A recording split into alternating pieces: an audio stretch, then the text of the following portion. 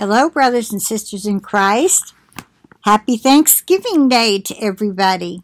And I thought it would be most appropriate to give you some scriptures on why we should give thanks. A lot of people don't want to celebrate Thanksgiving anymore because they learned the truth that supposedly Thanksgiving was an awful day for the Indians. Not that the Indians and the new settlers gave thanks together, which is what I always learned. So I don't care why it got started. Some president just declared it's going to be Thanksgiving Day, the fourth Thursday of every November from now on. Well, I'm glad he did. It gives families a chance to get together and have a great big meal and give thanks to the Lord for all He's done for them this past year. And I think that we should give thanks every day. Don't you? When I pray, and I'm not bragging, I'm just saying I think this is how we should do it. I say, thank you, Lord, for my apartment. Thank you for my little dog. Thank you for always giving me something to eat. Thank you for providing clothes and the money to buy them with. Thank you for my income. Thank you that I could afford to live in a place like this. It's so beautiful. My view is great, and I thank Him for that all the time that I got to move into this one. I just thank Him for lots of things every time I pray. But I would like to go ahead and read 12 verses that talk about giving thanks. I found them on this channel. Let's see what it's called. The Gospel Herald Life. Now, Life, does anybody remember Life magazine? They had I believe it was Life magazine. It makes sense that it would have been. It's got the same font that I remember them having. And I could be wrong, but anyway, there's a great big picture here done by guess who? Yes, Norman Rockwell. It's called Freedom from Want. And it was painted by Norman Rockwell in 1943. Was that after the Great Depression? During the war, when things kicked up and people started, the women went back to work. The women went to work and earned the money. Anyway, they're showing a older woman putting a great big turkey on the table with children around. And another older woman over here. This is a young woman, older man.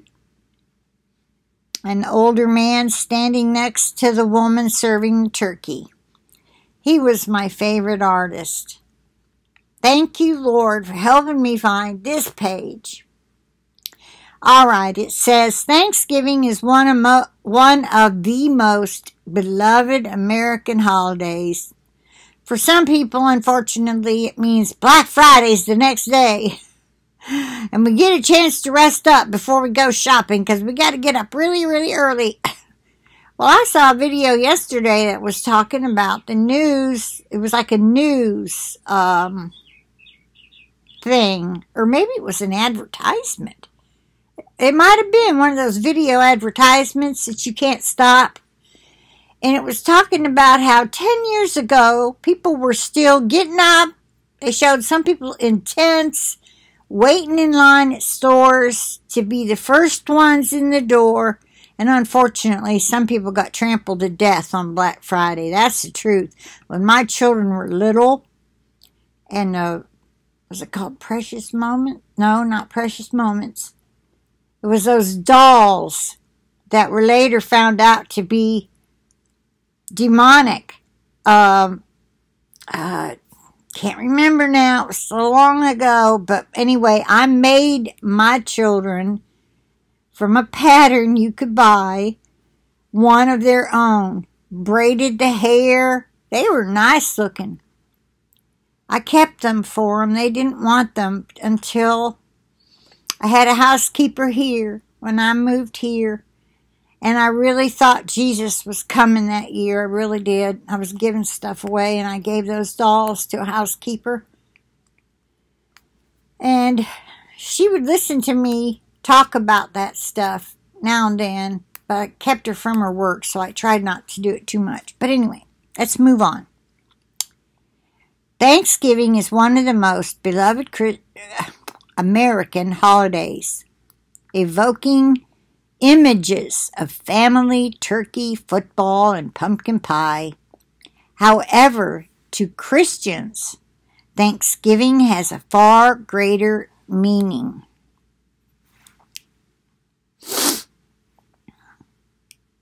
I'm having a harder time reading than ever, and I don't understand why. Doesn't vision problems kind of go gradual? Not like over a year or so? Thanksgiving has a far greater meaning. It should be a special day set aside to reflect and give thanks to God for all the blessings He has bestowed on His people. Here are 12 great Bible verses to remind you of the true reason for Thanksgiving as you celebrate the wonderful holiday with your loved ones. And I want to remind everybody to give thanks unto the Lord every day. Even if it's, a lot of times I'll be sitting here having coffee with Him in the morning, and I go, thank you for this cup of coffee, Lord. It sure is good. You see, I'm thanking Him just for my cup of coffee. Or, thank you, Lord, it's such a beautiful day out this morning. Wow, it's gorgeous out there. Thank you for my view. Whatever you have, thank Him for it, okay? I'll move on. 1 Chronicles 16:34 says, give thanks to the Lord, for He is good. His loving kindness is everlasting. Psalm 100, verse 4. Enter His gates with thanksgiving and His courts with praise. Give thanks to Him. Bless His name. It doesn't tell it, but I think this is probably King James Version. It's by Leah Marianne Klett, and in parentheses it says news at gospelherald.com. Okay, so it's the Gospel Herald, and underneath that it says life, bigger, in bigger words. So, but the title is Thanksgiving Bible Verses, 12 Favorite Scriptures for Christians to Remember. Okay, I'll continue. I wanted to see if it said King James Version or what. It does not tell. May at the end.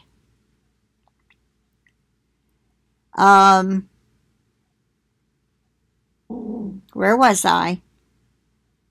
1 Chronicles 16:34. Okay, I started with that one. Enter His gates with thanksgiving. That's Psalm 100, verse 4. Enter His gates with thanksgiving and His courts with praise. Give thanks to Him. Bless His name. Psalm 107.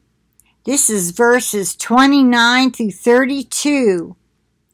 He caused the storm to be still, so that the waves of the sea were hushed. Then they were glad because they were quiet. So he guided them to their desired haven. Let them give thanks to the Lord for his loving kindness and for his wonders to the sons of men.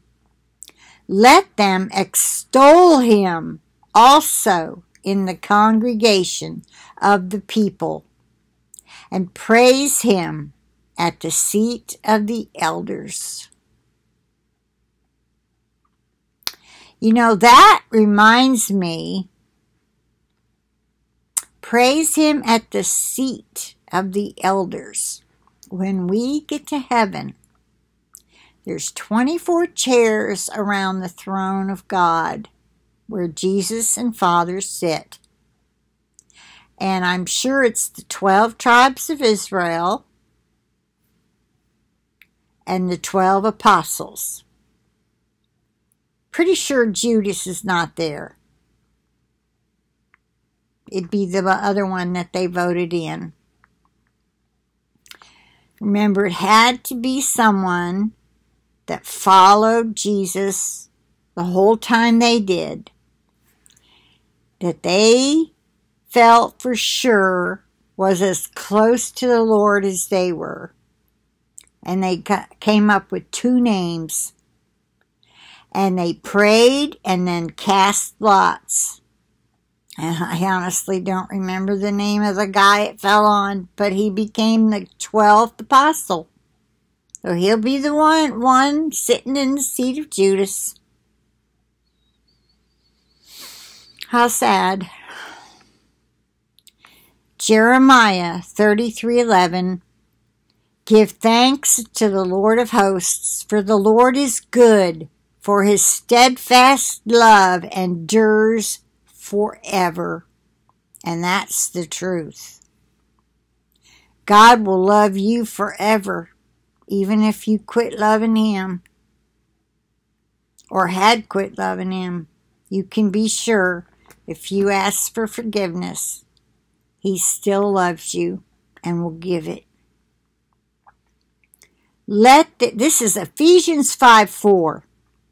Let there be no filthiness, nor foolish talk, nor crude joking, which are out of place, but instead, let there be thanksgiving. Can you imagine that? Being at work with a bunch of secular people, and they're telling crude jokes which are out of place. I would think that would be more like at church. but what if you were at work and y'all were standing around having break and they're telling crude jokes or something filthy, and all of a sudden you said, "Let us give thanks to the Lord, for he is good. Let's forget all this filthy talk. It's out of place. Talk like that at home if you want. But I want to give thanks to the Lord, for he is good. He's provided for us a job, which gives us money to take care of our families." And you just start going on and on about why you should give thanks to the Lord. See how many of them walk away. You should try it sometime. 2 Corinthians 9:11. You will be enriched, but you better do it soon, because those who are first fruits raptured people, those who are ready and living holy and repenting every night and forgiving people that hurt you, those that are ready, loving God most, loving others as their self. Which, by the way, I saw something yesterday that reminded us, love other people as you love yourself. So it is God's will for you to sometimes say no, because you have to take care of yourself too. Okay? All right. 2 Corinthians 9:11. You will be enriched in every way, to be generous in every way, which through us will produce thanksgiving to God. Yes, it will.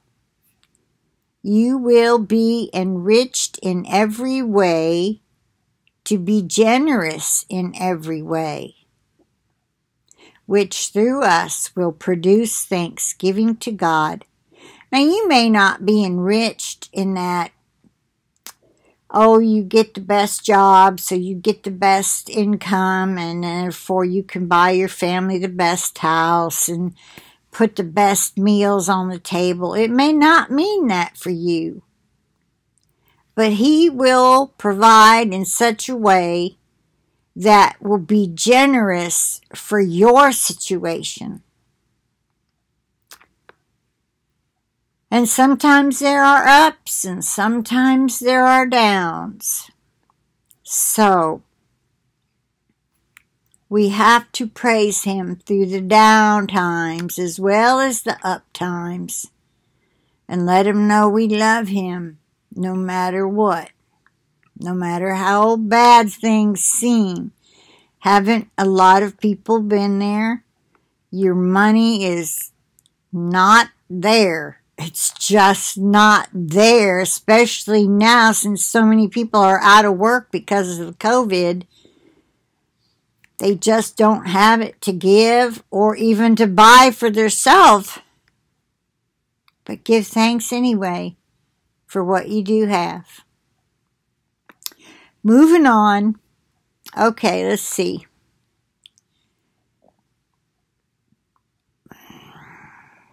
Colossians 4:2.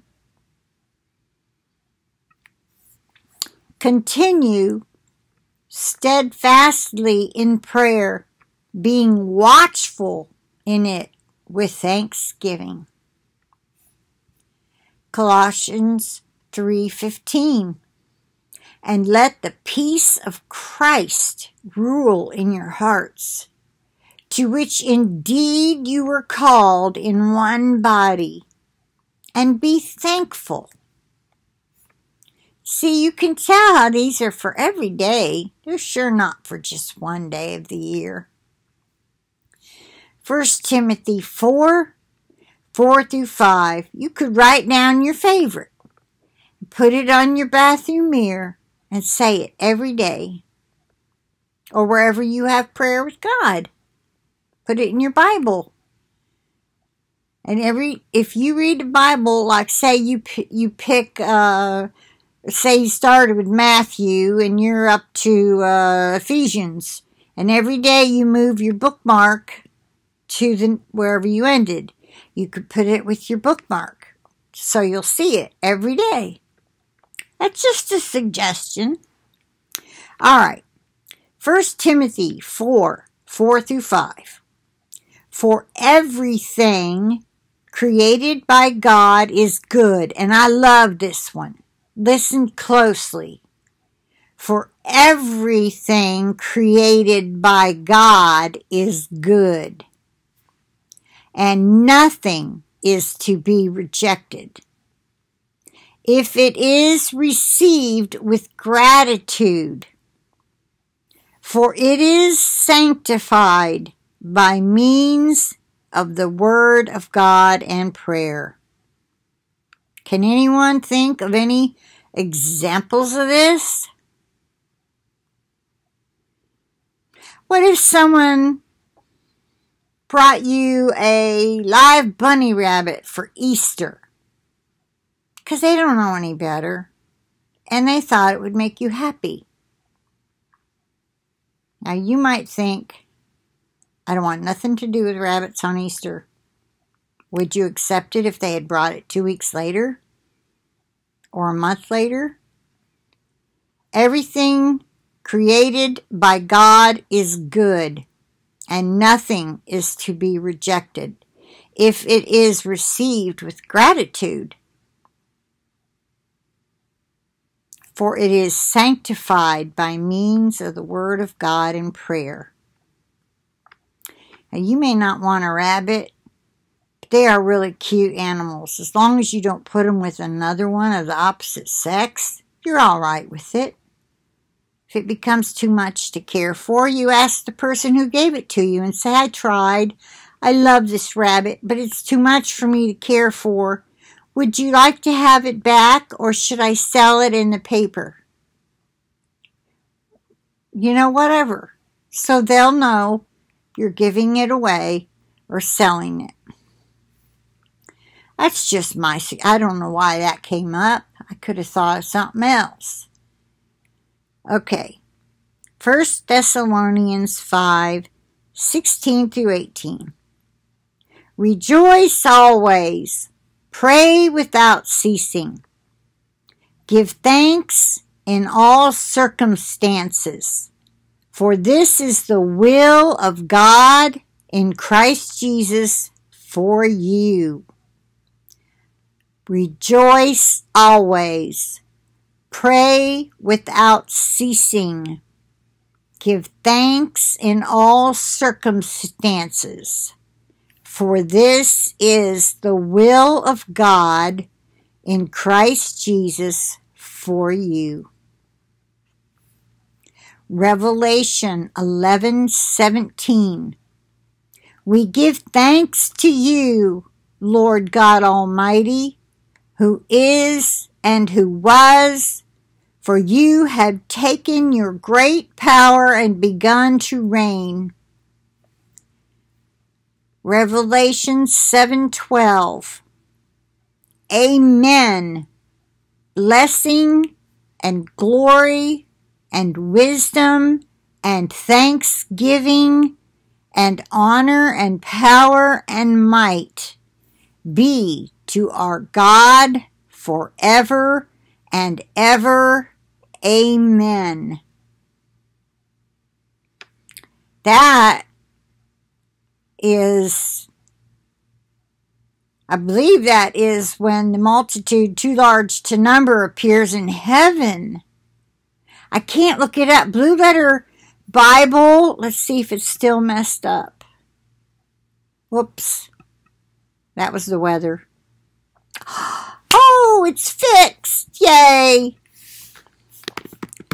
Revelation 7:12.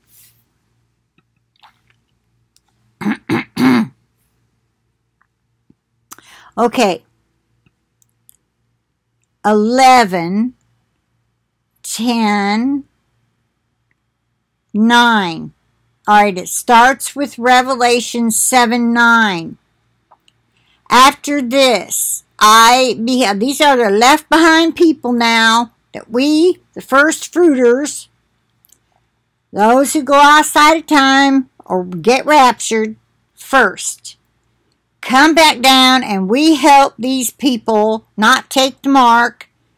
We help them get truly saved, heart healed and delivered of demons, and whatever they need. We might be putting them back together again, literally. All right. After this I beheld, and lo, a great multitude which no man could number. That means a whole lot of people. Of all nations and kindreds and people and tongues. We're talking Buddhists and Muslims and those little pygmies. They're all kind of people. Stood before the throne and before the Lamb, clothed with their white robes and palms in their hands. I think it's the pygmies that the Christians have not been able to reach. I could be wrong, but there is a tribe somewhere that kills anyone trying to get near them, because they've had people come and just make them sick with their illnesses, because they've never been exposed. And they thought it was on purpose. And maybe it was, and maybe it wasn't. But anyway, they just haven't been able to reach them. And the word says that the end will not come until all nations have been preached to, not the Word of God published, as some preach out of a Bible that says published. It's not published, it's preached to. All right. And if we show up and they try throwing poisonous darts at us and they don't do any harm, they're going to know. They're going to be scared and they're going to listen, and we're going to be able to talk in their language. Isn't that going to be amazing? It's the only way. God knew it. He knows it, and he knew it before. So anyway, these people cried out with a loud voice, saying, "Salvation to our God, which sitteth upon the throne, and unto the Lamb." And all the angels stood round about the throne, and about the elders, and the four beasts, and fell before the throne on their faces, and worshipped God. Now notice it says the angels stood round about the throne, and about the elders and four beasts, and fell before the throne. I don't think the multitude did. Saying, Amen, blessing and glory and wisdom and thanksgiving and honor and power and might be unto our God forever and ever. Amen. And one of the elders answered, this is verse 13, saying unto me, What are these which are arrayed in white robes? And whence came they? Where did they come from? And I said unto him, Sir, thou knowest. Like, I don't know, you know. And he said to me, These are they which came out of great tribulation, and have washed their robes, and made them white in the blood of the Lamb. Therefore are they before the throne of God, and serve him day and night in his temple. And he that sitteth on the throne shall dwell among them. Let me repeat that. Therefore are they before the throne of God, and serve him day and night in his temple. So there is a night.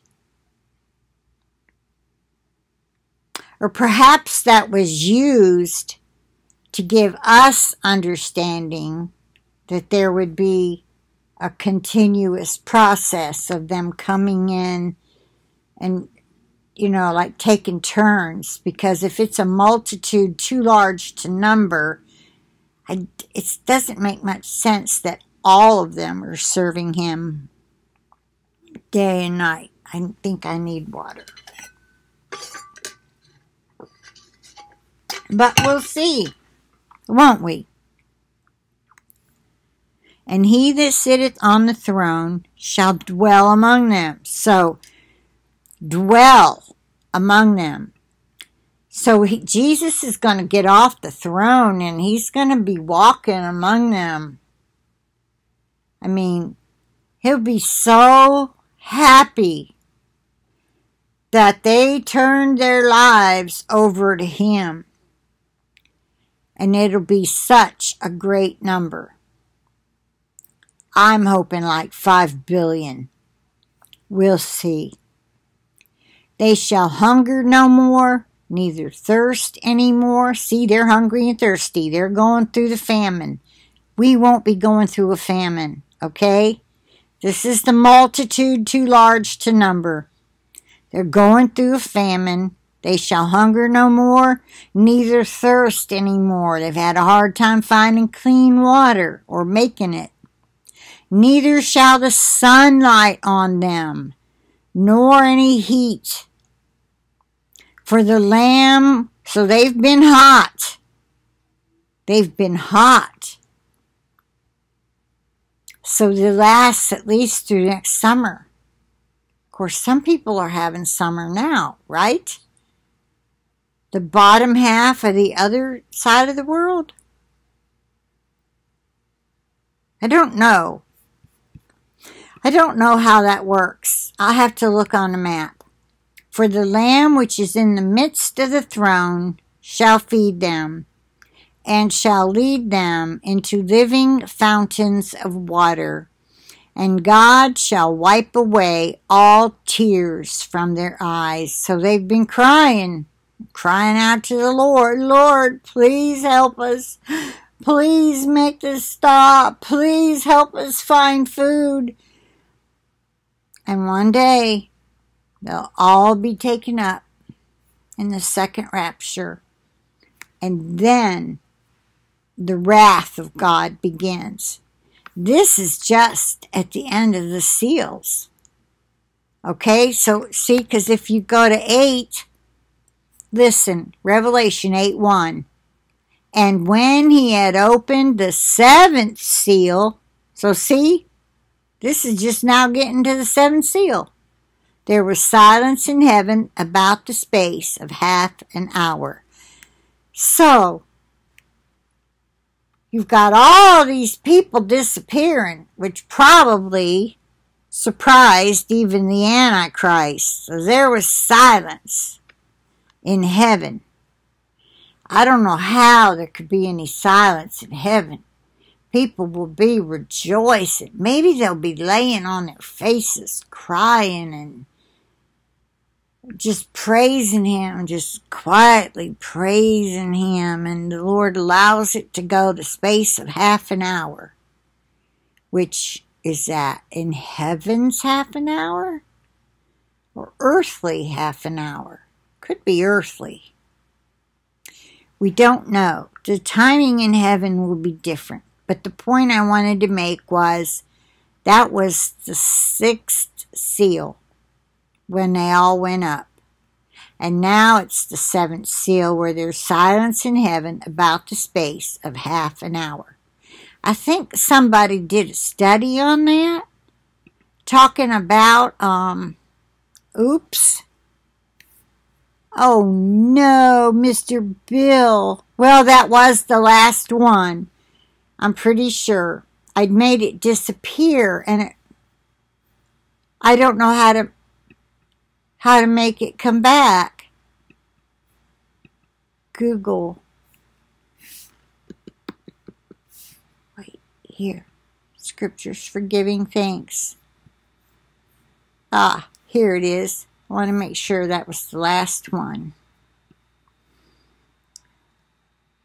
Yes, Revelation 7:12. Yes, that was the last one. So I pray that blessed you and that it'll help you to remember to give thanks to our Almighty God whenever you pray. Thank Him for something, even if it's a really bad day. All right? I plead the blood of Jesus over this video and over each and every one of us and our devices and our internet connections. And with that, I'll say bye for now. I will talk to you later.